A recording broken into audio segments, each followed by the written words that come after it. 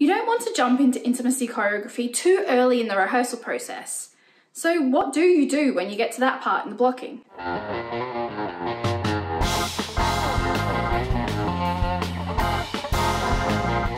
Hi, and welcome back to Music and Theatre Education. I'm Michelle and I'm an intimacy safety advocate.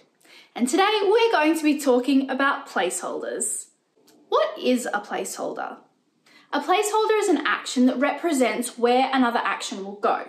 In this context, it takes the place of an intimate action that needs to be blocked. For example, a kiss.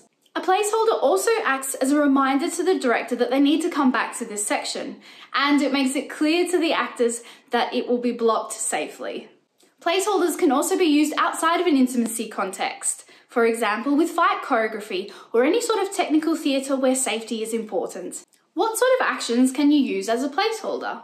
Well, my go-to is a high five, but any action that isn't intimate or sexual is fine.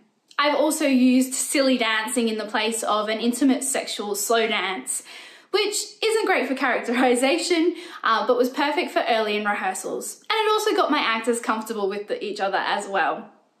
You want to make sure that any placeholder keeps some distance between your actors in case illness is the reason for using the placeholder. When do I use a placeholder? Well, we've talked about using them before intimacy is blocked, but can they be used at any other time? The answer is yes. If during your boundary check-in someone says they don't feel like doing intimacy that day, someone is unwell, someone forgot to clean their teeth and has terrible breath, someone calls button and requests placeholders. It's tech rehearsal and the intimacy is not relevant to the tech team. Do you need to tell your director why you want to use placeholders? No. Your boundaries, your business, unless it's going to put someone else at risk. But remember, if it's because another actor is not respecting your boundaries, you need to raise it with the production team.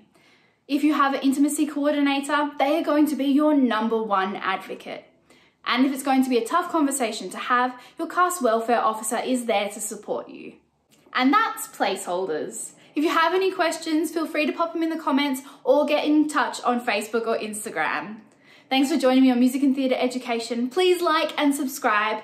And remember, passion fades. Choreography is forever.